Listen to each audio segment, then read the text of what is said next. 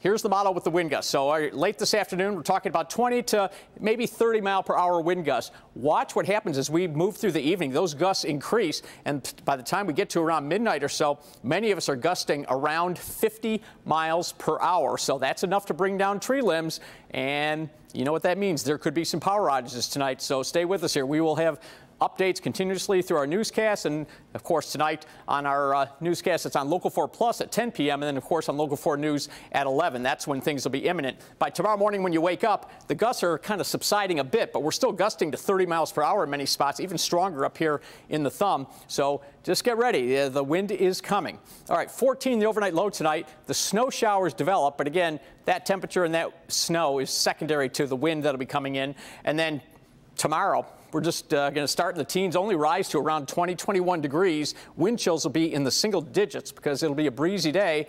And then Sunday, another breezy day, but this wind is coming from the warm direction, pushing us up into the upper 30s to near 40. That continues into Monday, but clouds move in.